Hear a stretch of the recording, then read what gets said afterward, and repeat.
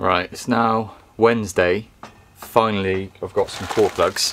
Overheating. I think it's that sticky, it's either an airlock or the sticky thermostat.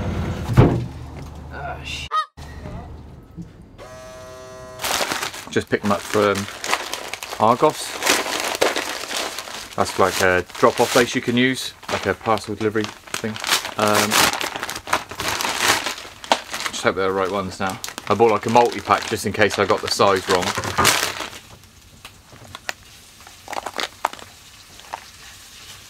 From Core Plugs International. That is it, right? I'll literally just pry the other one out and then tap that in with a bit of thread lock on it. It should fix it. That's thicker than I thought. I see. I thought it'd be really flimsy. Yeah, that's how much it's eroded. That's how much it's corroded, yeah. Corroded. Eroded? Yeah, what's the difference? Corrosion, I think, is metal only. Erosion is from the ground. Yeah, like stone and rock and stuff. So that's exciting. I can hopefully fix that now. Plus, our new battery arrived as well. Thank you, Sam, for dropping that off. It's like 40 kilos or something, I think. I'll talk about that more in a minute. I'll get the engine fixed first. One thing at a time, please. Got all my core plugs. If anyone ever needs a core plug, just give me a shout. We've just been letting the engine run until it heats up in the mornings and evenings just to see us through, but we're down to 8 volts again this morning, and then now we're just sat at 12.4 after running it for like half an hour. So you can just tell how knackered the batteries are, because they'll literally drop off voltage, and as soon as you put back on charge they sort of sit at a normal rate and then just die back again. This is where I tried to plug the hole. So first job, try and pry that out. Nappies. That didn't go too well, did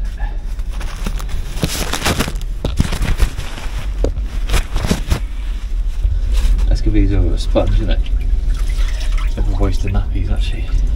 Basically, I dropped one of the nuts off of the thermostat housing. Oh. I took the thermostat out basically just to try and solve any airlocks in it, because sometimes it wouldn't pop open, I think, and I've had a seized one in here before. I took it off, I've lost one of the nuts off the back, and it's down in here somewhere, so I need to find that at some point.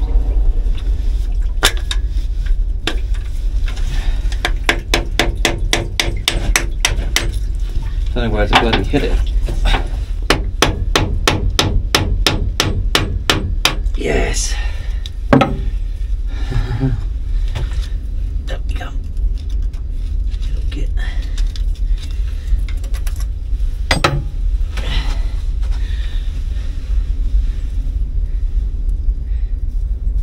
Proper knackered. Another problem I've had in here. It's a really bad design when they marinise this engine and done it quite properly. Comes across from the, what's that, a header tank, heat exchanger, God knows. It's got like a really dodgy bit of rubber that comes across to the thermostat housing. Now to fit this, you either have to try and put a nut on that with the hose already on it, or tighten this down and then get a piece of hose to fit. And there's honestly like this much of a gap in between. Try and bend this hose, this is quite stiff, bend this on here and then onto that. It's like impossible. I've had it on and off before once or twice, but it's now starting to split quite badly. It's just a really bad design, really. There's not enough.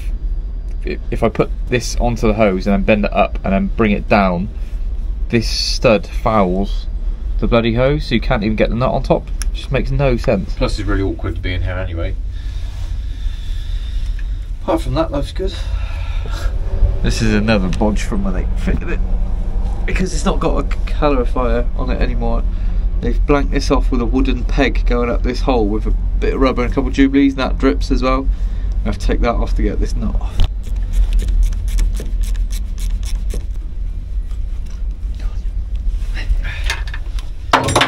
What was that? Ratchet. Oh, soaking wet now.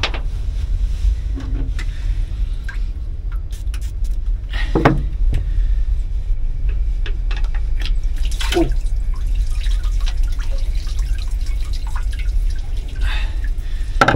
Literally a piece of wood, a piece of mop stick or something. Not particularly watertight. Don't lose it though. Now if you put the Jubilee clip along too far, it doesn't reach. It like won't even touch this. Lost the nut, got again. I've got an idea. Tighten the Jubilee clip first. That should shrink the rubber up out of the way a bit more. Give me half a chance. I reckon. There's a bit in it. Ooh, I think it's on. God for that.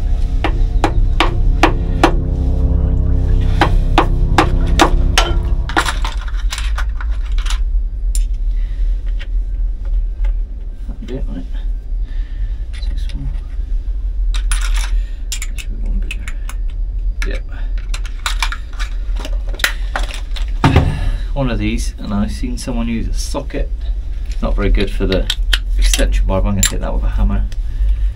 Try and get that in there. Before I do that, I'm going to put some thread lock in and around. Ooh.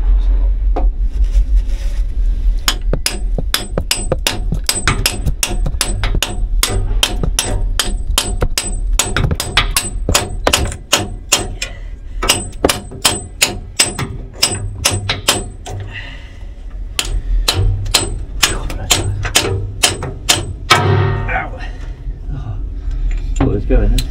Bigger hammer. Cool. Good business, doesn't it? Just can't get in the right angle.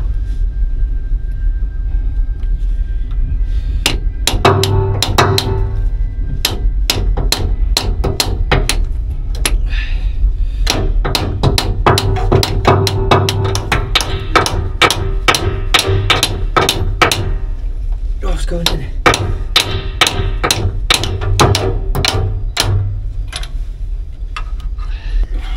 Top it up, see if there's any leaks. Just going to clear this up a little bit and then start the engine, let it run for a bit, see if there's any leaks, see if it holds temperature, let it warm up and all that. Then I'll give it a good clear out in here, drain coolant system and then fill it up with coolant. You've just gone off to do the washing? Yeah, I couldn't do this up though. Oh no. Oh, it was very nice to me. I'd honestly take the pannier off and then take that inside. Right. And leave the bike there. Have you had lunch? Have you had lunch? I haven't had anything, not even a cup of tea. I'm going to make noodles. Can I have a tea first? What, you don't want noodles? I'd rather have tea first. Right. You might want to go on the bow. Oh. Well, to be fair, you could jump on it. Clips are knackered. Yeah, you go on in, hold that. Or do you want me to take it? What should we do with the bike? Bang it up inside the boat for now. Nice jumper. Thanks. I reckon a nice quiet evening in front of the fire, don't you? Yeah. This is like prime reading season for me, but my very niche book that Danny picked me up from the charity shop. It's more like a textbook. The Dynamics of the International Brewing Industry since 1800. It's got like loads of little studies and stuff in it all on brewing, but that'll have to wait because slightly more pressing issue of the engine. I was having a look through Waterways World just to see if there are any like specific articles on BMC 1.5s, which is what we've got. I forgot on Readly, who have actually very kindly sponsored this week's video, there's a search function and you can search across the thousands of magazines and newspapers to see if there's any specific articles, and literally 8 articles back, or 8 articles down in, I think, October's issue of Waterways World, there's a couple who have completely renovated their BMC 1.5 with the help of a mechanic. So I was reading through, it cost them like £1,000 in parts. And the other option was £4,000 to have it reconditioned by a professional, so it's almost saved £3 grand. Recondition, like Literally send it off and then they'll replace loads of the parts and do it for you. Or a brand new engine's got like 10k. So yeah, I was reading through that. It's actually really interesting. I've bookmarked that page so I can go back and have a flick through. Yeah. I can't wait to either rebuild ours or sort something out. Yeah, Readly very kindly sponsored this week's video. You absolutely Thank you, Readly. You're like an advocate, aren't you? You absolutely love it. I do. I've been looking at it recently. Now it's approaching Christmas, so I've been looking at Christmas recipes. Let me look. I bookmarked some. I haven't shown you yet. Some of them were like Christmas cocktails, which sounded really nice. I saved these. It's got cranberry mojito. Cranberry mojito, yeah. Still got mint in? Yeah, you just make a cranberry syrup. Oh, nice. Got Yeah. you. Yeah, because they do like raspberry mojito, so just like, yeah, nice. Mulled cider, Christmas Negroni. Thought you'd like that one. Ooh. It's got like bay leaves and cranberry. Oh, I thought you said Bailey's. I was like, no. No, not bay leaves. Bay leaves, Bay peppercorns, rosemary sprigs. Readly, for anyone that doesn't know, is a magazine subscription app. Includes newspapers and podcasts as well. Podcasts, You said, yeah. We listen to quite a lot of podcasts, and recently we've been listening to the ones on Readly, so that's been interesting. I was listening to, again, a food one, and also we like learn about history. I can't remember the name of the history one, I was listening to it earlier, but it's got loads of like, they're quite short, so it's like nice. You like don't bite-sized. Yeah, they're like half an hour long. History extra podcasts, so yeah, they're like really short ones. Some of them, yeah, like half an hour, some of them maybe an hour, some of them are like different parts and stuff, but that's really interesting. So if you want to give Readly a try for yourself, there'll be a link in our description and pinned comment. You'll get 2 months for free, and then you can cancel any time as well. It's really good. Let me know, or let us know what you think of it. I'd love to hear what you found on there, what takes your interest. Good night, everybody. It's been a long day. Oh gosh. The cold is not fun. Good morning, everyone. Hot drinks, I think. Hey? What temperature does it say? 5 degrees inside. That's the coldest yet, isn't it? Did actually drop down to 4.5 in here. Light the fire, get the kettle on. And then I got to get in the engine bay and clear that up. It was actually holding coolant yesterday, we had it on for hours, so we actually topped the batteries up quite a bit, considering. It's at 12.4 volts at the minute, which is good.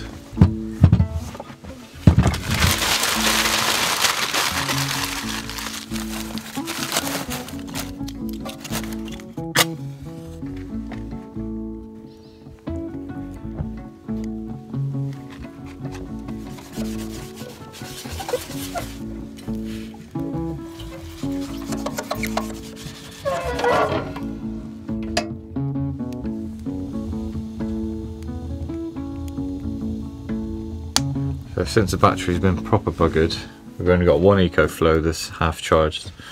Danny said that has to be prioritised for charging the laptop, so I've not been able to make coffee. But my mum and dad came out to visit us, and I remember I bought this back when we had the van. It's a little stove-top cappuccino machine. It's like a normal mocha pot, but it's got a secondary chamber and it steams milk. Do you want a tea? Yes, please. Whose idea was this then? This would be yours.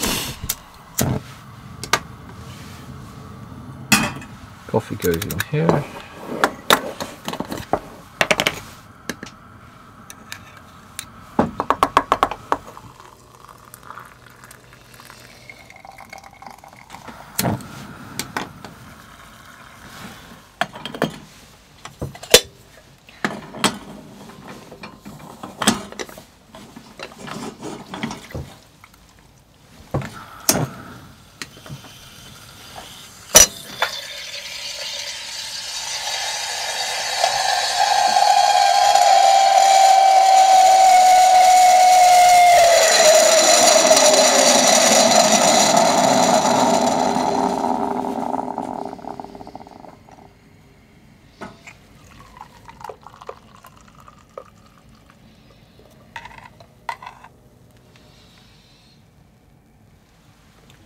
Who's ready to help me clear out the build then?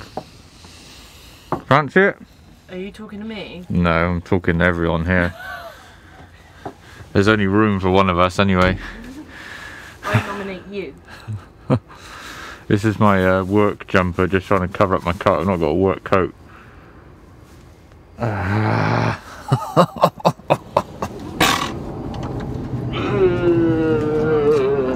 Say hello everybody, welcome to my boat. Hello everybody, welcome to my boat. So the plan is, I've just been sat here thinking, what I used to do is get a sponge, soak the sponge up, put it in the bucket, and then use the bucket to decant it into a bottle or whatever. Because it's like a mix of coolant, oil and water, so you can't just put it in a canal. Although I'm sure some people along here do, because we've seen some pretty bad oil slicks. What I'm going to do is, I've detached the auto bilge pump. I'm going to put the auto bilge pump in this bit and pump it straight into the bottle. What bottle? The coolant bottle. Oh right. The designated coolant bottle. Right. And then I can find a place you can take it to a tip and get like hazardous liquids or something. Because it's far too much for nappies. I mean, you could, but you need like 3 or 4 packs. It's like 3 inches deep. Yeah. Mostly water, but there's a layer of oil on top. So I'm going to put the pump at the bottom, and then I'll clear up the oil slick that's left with the nappies. You know when you make gravy and then you can put ice cubes in, What and does then that it do? gets the fat layer All to the off? top. Could you do that? Yeah, because the fat's already on the top. So couldn't you do that? Why do I need to do ice cubes? I don't know. But the oil's already on top, so as long as I siphon from the bottom. Right. Right, let's see if this works. The pump's in, bottle's there, fuse goes in. Ready? Ready. Yes. Work smarter, not harder. Yeah. Oh my god. God, that's all proper going, isn't it? Yeah. This pump's really good. I hear it every night. And then if we fill this up, we know that it's 15 litres. God, alright, it's going to fill up. And I can try and tip that tray. Bloody hell, that's so much fluid, isn't it? Imagine how many nappies that'd be. Or how many with the sponge going. That's going to fill it. Where are you going to take that to? I have to take it to a tip. Where the hell is it? There's a literally recycling place back up there. Right. Bloody hell, it's getting close. You're better off going to empty that, aren't you, and then doing it again. That is... Wow. You're so clever. Sometimes it works, sometimes it doesn't. Sometimes maybe good. Sometimes maybe good, sometimes maybe shit. That's crazy. You would never have done that. Like, that would have cost you so much in nappies. What about in the bucket, or was that just... Yeah, I'm going to do But then that. what are you going to... I'll have to go and get some other waste bottles and we'll just keep it for now. I've actually got, I've got an oil bottle empty, but I was going to keep that to decant our oil into. I've got the olive oil bucket. You ain't going to get the lid That's off that fine. any sense? Look at this. That's all coolant. Wow. It took me what, like 30 seconds? Oh my god. Right. It's definitely gone down. Still quite a lot in there though. And I'll put it into the bucket and then decant the bucket out. Bit of dust in there. Ben and Emily have had like ice. Yeah, I see. I'm not ready for that. Oh, there we go.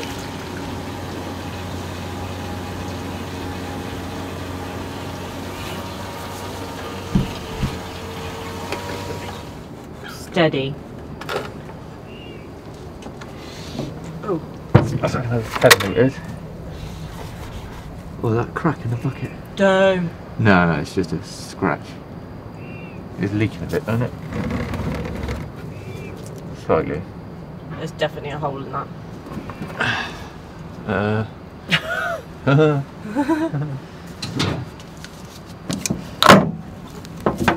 Like 10 nappies later. Oh no, leaves! I've just picked you all up. Looks good. Yeah, 10 nappies later. I've made a nice soup for you. Thank you. Yeah, I'll have that now. I'll come in. That'll probably do. Yeah. I'm just soaking up the coolant out of the tray.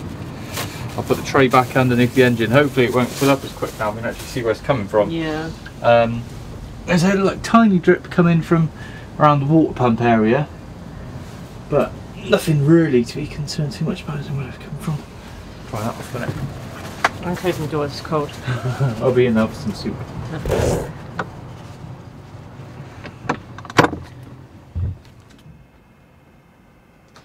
I have made a lentil, nice lentil soup that's steamy.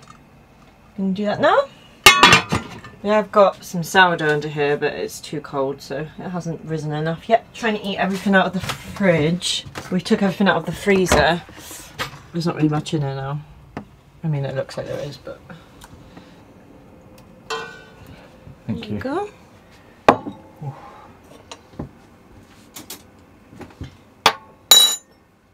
Good morning. We are heading off in search of some water now. We haven't filled up in probably about a week since we broke down, so yeah, desperate need now. I'm not too sure if the next water point is at Little Venice, but we're hoping that there's one on the left hand side in a minute by Kensal Green. It says it's on one CRT map, but then on the other CRT map it doesn't exist, so we'll see. Fingers crossed for it though, because we are desperate, and Little Venice is about 2 hours away, I think.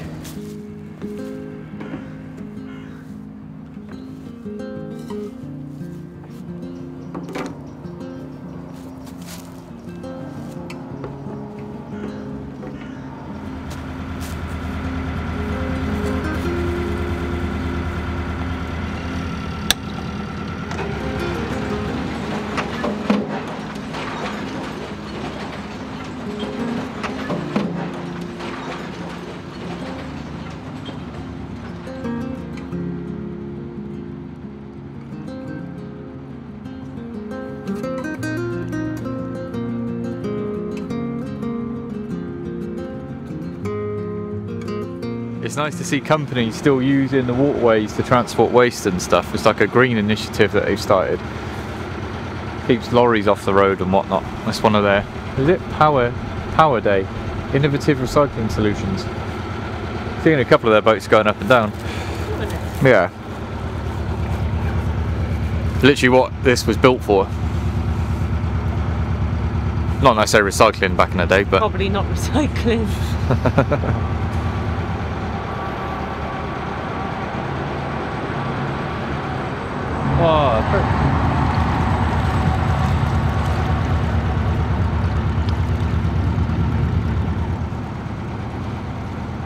Working towards canal freight revival.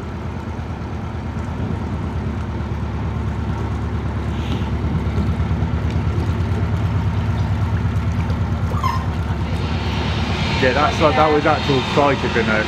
Oh, but like there and where we were before, by that other water point, like there should be bins there. It shouldn't be so far apart. Yeah. Last time we came here, there were loads of fly tipping. They put a camera up and it's clear now.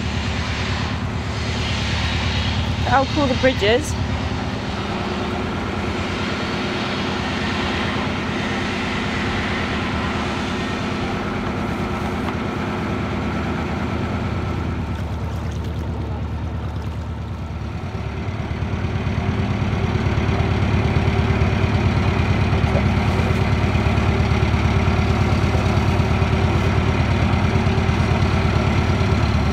Oh, no more in. Not a tap here that we've come past, is it? It looks like private mooring, but I don't know. There's a tap there, but I'm not jumping on some boat on private mooring. We have to go to Little Venice. It's gonna be a long night.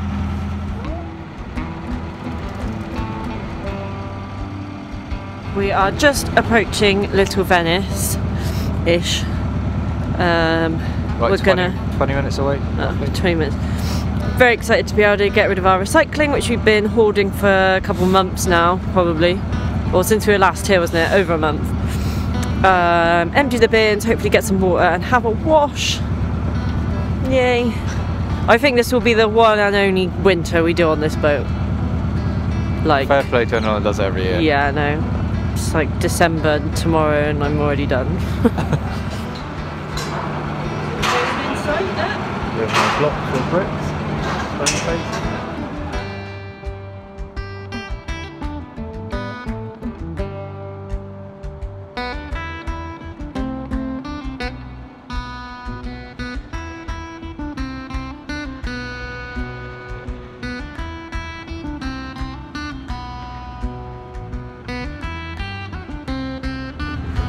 Little Venice. No one waiting on the water point either, which is always a bonus. This is where we stayed with Christine when we came here, so this is as far as we've been, other than turning around in the basin. So yeah, we're going to get water, turn back around in the basin because all of this is paid for now. You can't actually see me. Oh. And then yeah, find the nearest mooring, I guess. Maybe double more. Look at all that rubbish. You can't even get in it. Their license, their money aren't cut yet. Yeah, the funding's still there, and there's no bins for miles. I will be putting mine on pile. The recycling's the council's one. That's outside anyway. That's just bins.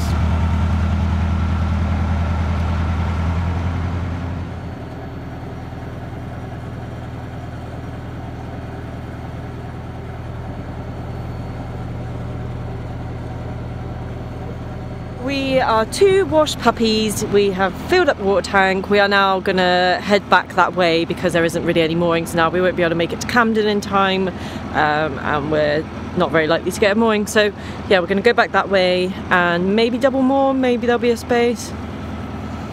But we're heading back that way, maybe in the next couple of days. But first we must turn around in the Basin. in the Little Venice Basin. Haven't done that before, have we? What? Oh, once, sorry.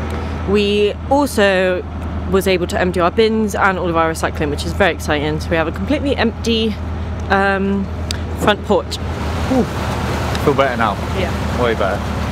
Surprising what a wash can do, isn't it? Yeah. You think when you're in a house, you can't be bothered to shower, can you? But you don't actually realise how luxurious it is. Take it for granted. Where are you going? Spin around. I didn't know I was going around the island. So to the right is Paddington Arm. Yeah. Left is right the way down towards Camden then. Lovely. Hopefully that trip boat's going. I'll just hang on here a minute. He's probably spinning around. He might be going in that spot.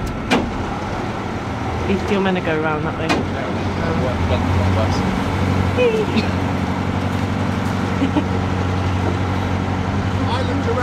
I couldn't see the arrows on the other side. Right, back the way we came. So how long, that is the answer.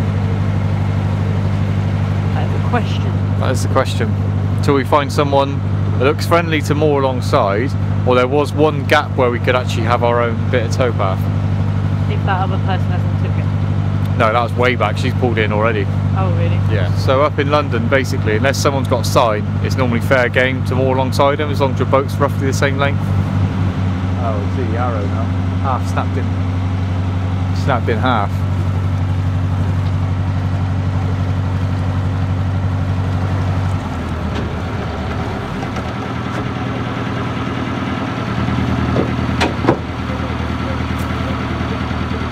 They're all moored up. And Joe started looking at fish and chip places, but we're being good, aren't we? We're eating up all our food. So we're going to cook some sweet potato fries and have a Greek salad.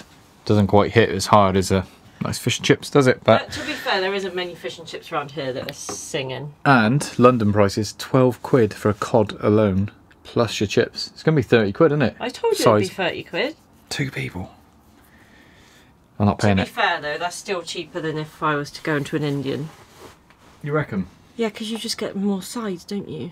Although some of the places we've ate have been quite reasonable. We are pretty central now though, so you ain't getting the locals. I'm going to make the Greek salad. I've literally got my coat on, I'm so cold. Put some more wood on the fire, get the fire going. I'll do the fries for a second. I already started eating, I forgot. But here are some sweet potato fries with a satay sauce, mozzarella, sriracha, spring onions, everything seasoning and mozzarella. And now we're going to watch about the blue zones in Japan. Well, this one's about Japan. So good night everybody. Good night everyone. We'll see you in the morning for maybe some battery related activity. And I'm going to tidy. It's a bit much in here.